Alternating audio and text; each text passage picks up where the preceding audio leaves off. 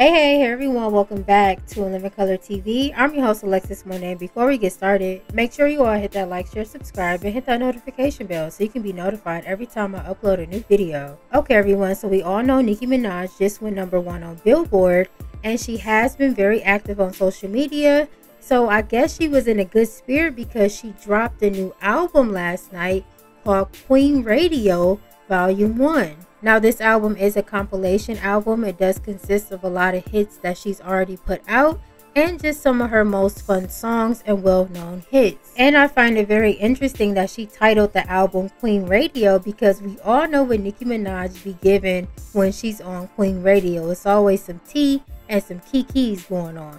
And I wonder, since she dropped this album, will she be doing a new show on Queen Radio on Amazon's app called AMP to help promote this new project? Now I know this wasn't the album that everyone was expecting, but it's still an album and it's still some of her biggest hits. She does have Super Freaky Girl on the album, which I expected because it did go #1. She also dropped the song Hard White on the album. She also included the single Pound the Alarm, and I really loved the video when she first put it out.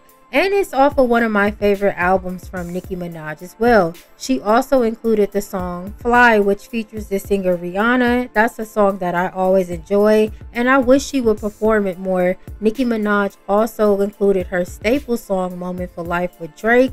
I feel like that's always going to be her theme song. She also included one of her newer hits, Do We Have a Problem, with Little Baby. She also included her single with Fabio Foreign called We Go Up, and I really love that video as well. And I love that she had a mix of all of her songs from all of her eras. She included Right Through Me. She included Bees in the Trap, which is one of my favorite songs from Nicki, with 2 Chainz. She also included Chun-Li. And when I think of Nicki's bad guy era and Queen Radio in its prime, I think of Chun-Li. She also included a song with Ariana Grande called Bed. She added one of her biggest hits, which is Anaconda, which I was expecting her to drop that as well. She also released the song Barbie Dreams, which had a lot of people in their feelings when it was first dropped. Nicki also included some of her big pop hits like Starships. She also included the single Did It On 'Em, which I love that song from Nicki Minaj, and I wish she dropped an official music video to it. She also included her biggest hit, Super Bass, which everybody loves,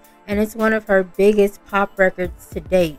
She also included one of my top 5 favorite songs from Nicki Minaj, which is Lookin' a Dude. Now y'all know the official title to that song. I had to edit myself because y'all know what YouTube be giving with certain words. However, I am going to listen to this album again and again because it is some of Nicki's biggest hits and some of my favorite songs that she has dropped. And I just think that Nicki wanted to give us something because she did go #1 and it is officially Pink Friday, so why not give us an album? But you let me know how you feel about everything down below. Thanks again for joining me for another video, and until next time, bye.